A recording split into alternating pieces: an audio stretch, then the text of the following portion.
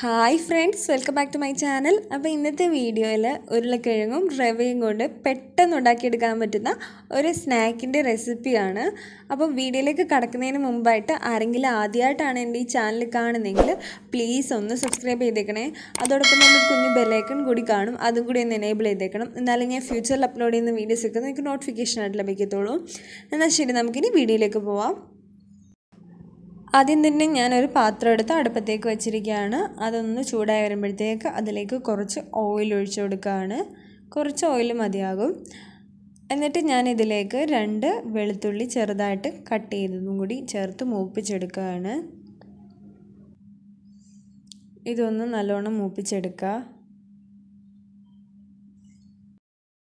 വെളുത്തുള്ളി അത്യാവശ്യം മൂത്ത് വന്നിട്ടുണ്ട്. എന്നിട്ട് ഞാൻ ഇതിലേക്ക് 1 കപ്പ് വെള്ളം ചേർത്ത് കൊടുക്കുകയാണ്. നമ്മൾ ഉപ്പുമാവൊക്കെ ഉണ്ടാക്കത്തില്ലേ, അതുപോലെ വെള്ളം ചേർത്തിട്ട് തിളപ്പിച്ചെടുക്കുകയാണ്. അപ്പോൾ ഞാൻ ഇതിലേക്ക് ആവശ്യത്തിനുള്ള ഉപ്പും കൂടി ചേർത്ത് കൊടുക്കുന്നുണ്ട്. വെള്ളമെല്ലാം നല്ലോണം തിളച്ച് വരുന്നുണ്ട്. അപ്പോൾ ഞാൻ ഇതിലേക്ക് നേരത്തെ എടുത്ത് വെച്ച ആ കപ്പിൽ തന്നെ 1 കപ്പ് റവ ചേർത്ത് കൊടുക്കുകയാണ്. എന്നിട്ട് നമ്മൾ ഉപ്പുമാവിനൊക്കെ ചെയ്യുന്ന പോലെ നല്ലതുപോലെ കുഴച്ചെടുക്കുകയാണ്.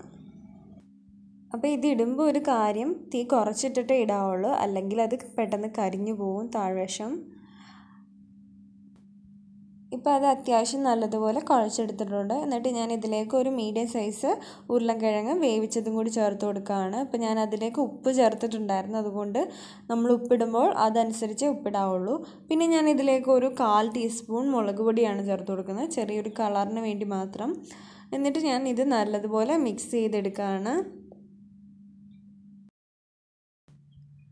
ഇതിപ്പോൾ അത്യാവശ്യം നല്ലതുപോലെ കുക്കായി വന്നിട്ടുണ്ട്. എന്നിട്ട് ഞാൻ ഇതിൻ്റെ ഫ്ലെയിം ഓഫ് ചെയ്തിട്ട് ഇതൊരു പാത്രത്തിലേക്കാക്കി തണുക്കാൻ വെക്കുകയാണ്.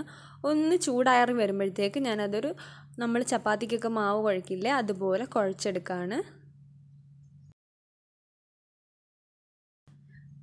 അതൊന്ന് കുഴച്ചെടുത്തതിന് ശേഷം ഞാൻ കൈകൊണ്ട് തന്നെ അത് നല്ലതുപോലെ പരത്തി കൊടുക്കുകയാണ്. ഒരുപാട് തിന്നും ആകരുത്, ഒരുപാട് തിക്കും ആകരുത്, ആ രീതിയിൽ പരത്തിയെടുക്കുകയാണ്. ഇപ്പോൾ ദാണ്ട ഞാൻ ഇങ്ങനെയാണ് അത് പരത്തിയെടുത്തിരിക്കുന്നത്. ഇനി നമുക്ക് ഇതൊന്ന് നല്ല രീതിയിൽ കട്ട് ചെയ്തെടുക്കാം. അപ്പോൾ ഞാൻ ആദ്യം തന്നെ അതിൻ്റെ സൈഡിലുള്ള ആ പോർഷൻസൊക്കെ ഒന്ന് കട്ട് ചെയ്ത് കളയാണ്. എന്നിട്ട് നല്ലതുപോലെ ക്യൂബ്സ് ആക്കിയാണ് മുറിക്കുന്നത്.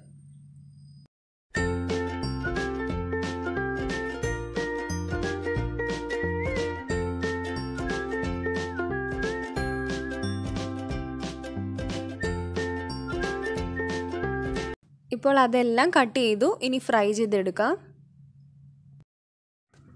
ഈ ഒരു ഷേപ്പിലായിരിക്കണം നമ്മൾ കട്ട് ചെയ്തതിന് ശേഷം. ഇനി നമുക്കിത് ഫ്രൈ ചെയ്തെടുക്കാം.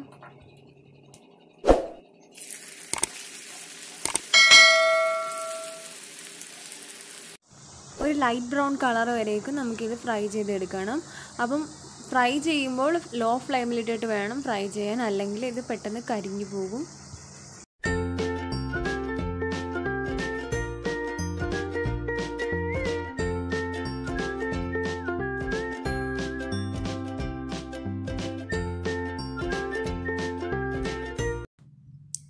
അപ്പോൾ ഇതാ ക്രിസ്പി ആയിട്ടുള്ള പോപ്കോൺ ആണ് ഇവിടെ റെഡി ആയിട്ടിരിക്കുകയാണ്. അപ്പോൾ നിങ്ങൾക്ക് എല്ലാവർക്കും ഈ സിമ്പിൾ സ്നാക്ക് റെസിപ്പി ഇഷ്ടമായെന്ന് ഞാൻ വിചാരിക്കുന്നു. ഇഷ്ടമായെങ്കിൽ ലൈക്ക് ചെയ്യുക, ഷെയർ ചെയ്യുക, നിങ്ങൾ വീട്ടിലൊന്ന് ട്രൈ ചെയ്ത് നോക്കിയിട്ട് അഭിപ്രായങ്ങൾ പറയാം. അപ്പോൾ അടുത്തൊരു വീഡിയോ ആയിട്ട് കാണുന്നത് വരേക്കും ബൈ.